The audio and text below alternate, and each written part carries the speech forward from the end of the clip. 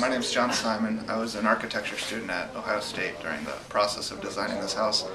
I think one of the best parts about it was getting the opportunity to build an actual design, which is rare in the school. So getting to see that come to fruition over about a year and a half was really impressive. It was really great. All right.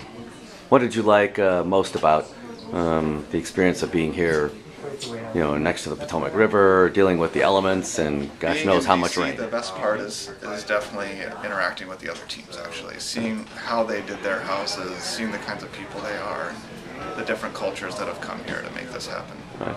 Very good. And if you had to do something differently, 2 years from now, if Ohio State comes back, what would you do?